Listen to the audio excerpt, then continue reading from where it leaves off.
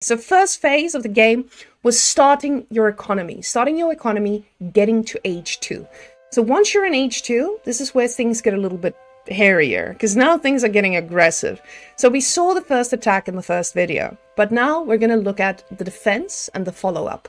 So just a small recap. The knights came into the base. Louis decided he is going to make spearmen, and he has 2 more coming out, because he knows that knights are going to fight him and they're constantly going to harass. So he's going to put in every exposed place, he's going to put some army units. He's going to put army units maybe over here, one over here. And instead of putting army units over here, he's just going to wall off this side. Now, this is a pretty big wall. It's quite unfortunate for him. But again, the knights can now run around and just harass from this side. So Louis is most likely going to have a scout consistently keep an eye on the knights, or he's just going to wall off the side too. But this is, again, a very big wall. You don't want to use that many resources on a wall. You would rather make production so you can make more units.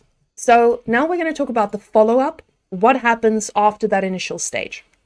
So now Louis has a choice. What do I do? Do I get upgrades?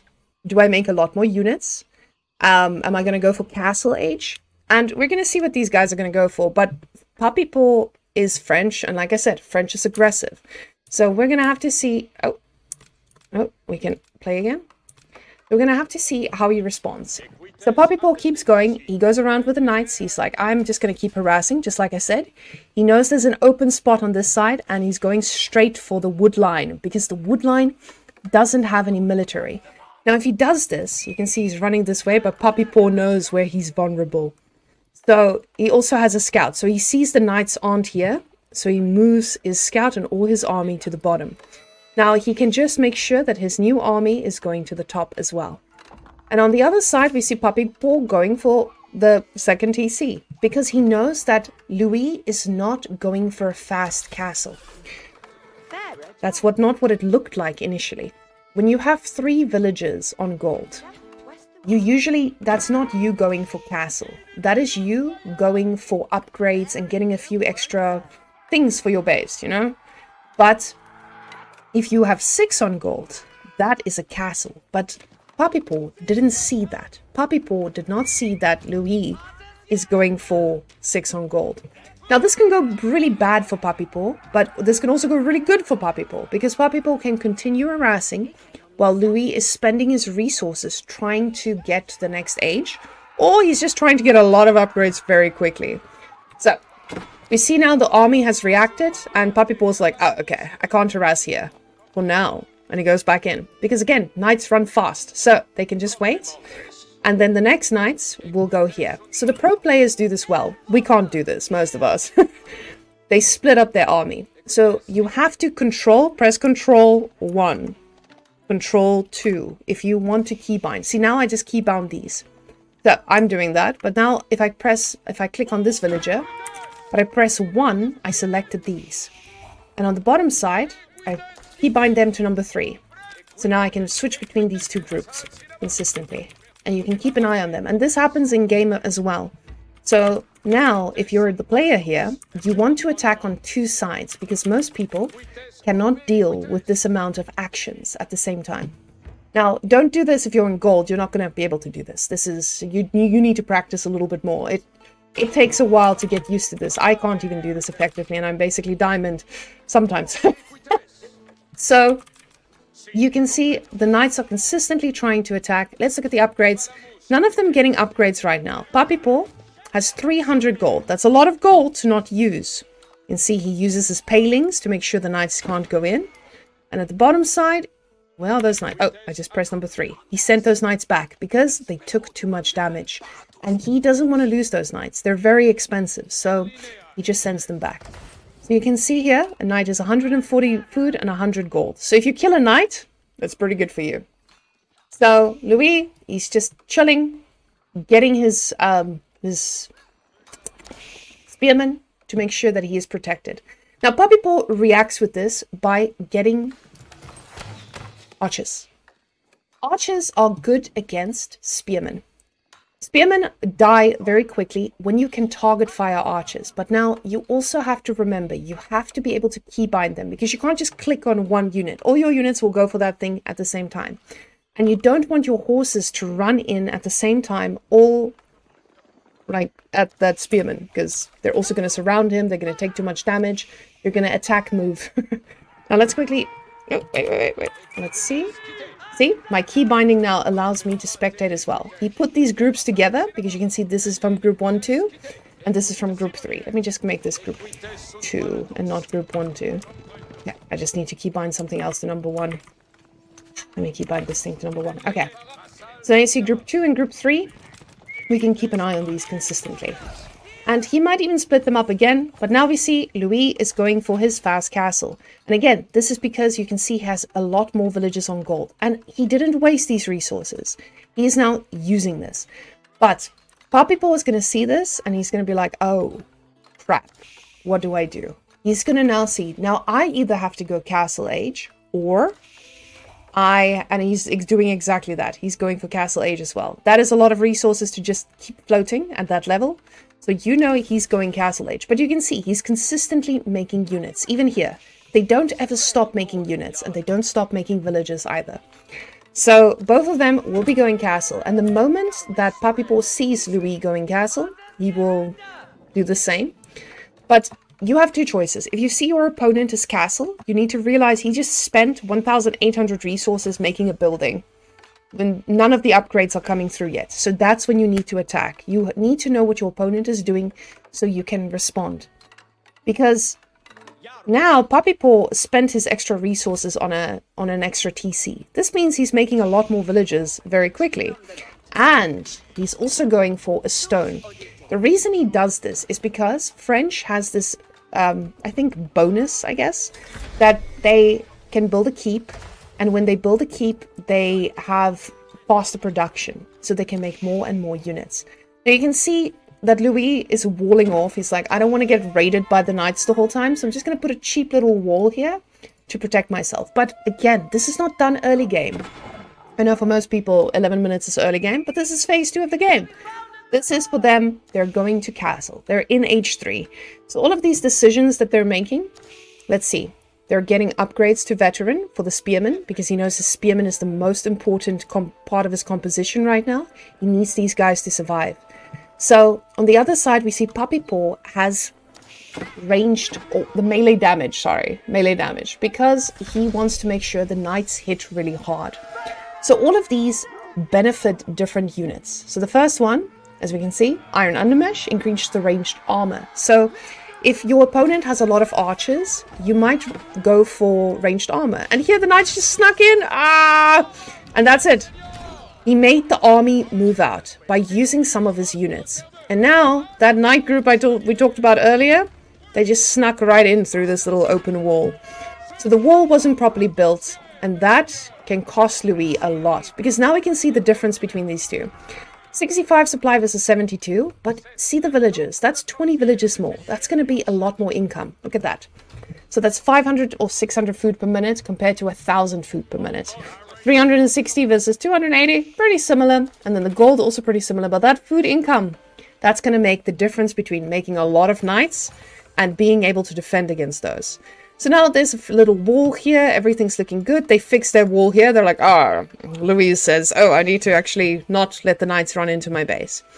And because Louis is not attacking, he's getting further and further behind. Because now, this second TC for Louis, because this is his third age landmark, it's making villages, but it's not making villages at the same pace as French, because French got it earlier. So at the same pace, but not at, how can we say this, not at the same value. Now, French also has a little bit faster build time. You can see villages at English, 20 seconds.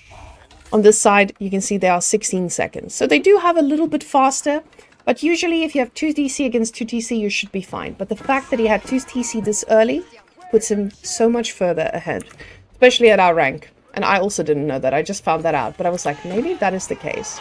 And now archers don't do any damage to knights. They tickle knights. You can see, like, if we this one should probably take a few shots. Let's see if he's gonna... he's not gonna take a few shots. They do so little damage against him. And that's exactly why he's getting this upgrade. So you can see the range damage is going to get an upgrade. So those archers are going to do a little bit more damage. But you can't kill knights with archers. You need crossbows or you need to use your spears. But now we're going to see Louis... Oof. Louis, you need to be able to defend this. But those villagers are very vulnerable. He just lost a very expensive unit. But you can see those archers, there's a lot of them. And they're barely scraping that real knight. So Louis is pushing a little bit forward. He's making a tower here because English has the ability to give you more attack speed when you have a tower closer to the enemy. So if you have, it also counts for TC. So when the enemy goes into your base or around your base, all your units in this range will have more attack speed. So it's the same with the forward tower. You also need to make your towers forward, then they also get attack speed when they come into range. So now Louis knows he needs to find damage because he knows that French has faster production and he knows that yeah, he's not going to be able to keep up with the Castle Age French. Now, English is really good in the late game because they have amazing bonuses. But at this point, you are pretty evenly matched against French and you need to make plays to get damage done. So, H4, English is great. And why don't you just go H4 then, people would ask. Because if you go H4 now, Puppy Paul will just make units and kill you. Because it's very expensive to go for H4. You can see here, he doesn't have the income to just go for the next age. You have to make sure that you're not just going for the next age because you're excited for it, you know, or your units are better. You have to make sure that your opponent is not making 500 units and ready to run into your base. Now, this is pretty bad from Puppy Paul. He just ran a knight into the spears again, but he took out two villagers, which is pretty good, especially when he already has almost a 30 lead. So, the knights here, he says, I'm actually looking for some damage. And I want you guys to notice, those knights from earlier, they're still alive. Or 3 of them are still alive. You can see there's group 3 and 2 of group 2. So, he didn't lose his units. He loses a little knight here and there, but it's not that significant. And now, the army is even. And Puppy Paul, 27 villager lead. This is going to be very scary. Especially with Louis now idling his villagers every now and again as well.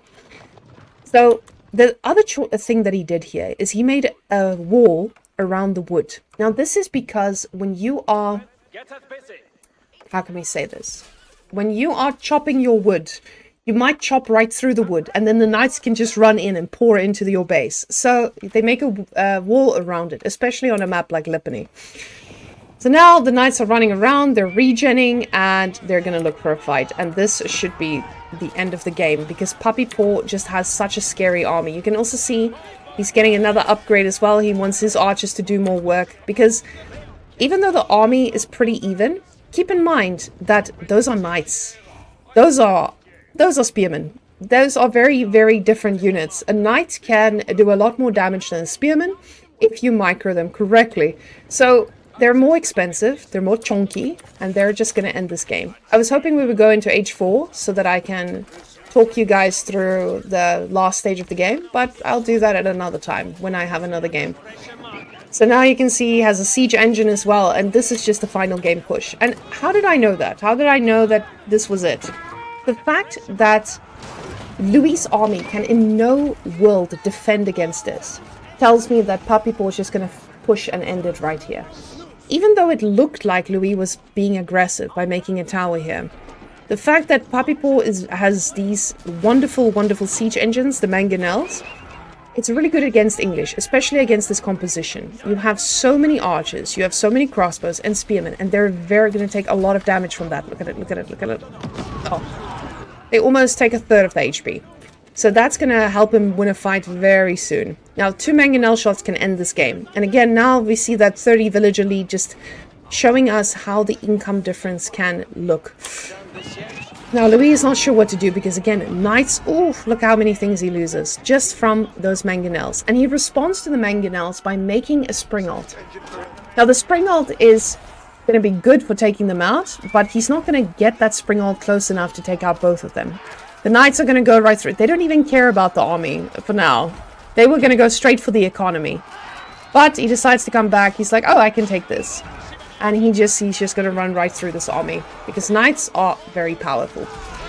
They are very strong, and we can see the Springald trying to get the Mangonel. He's like going closer. He gets the Mangonel, but this Mangonel is going to get a shot off, which is definitely going to help this fight as well.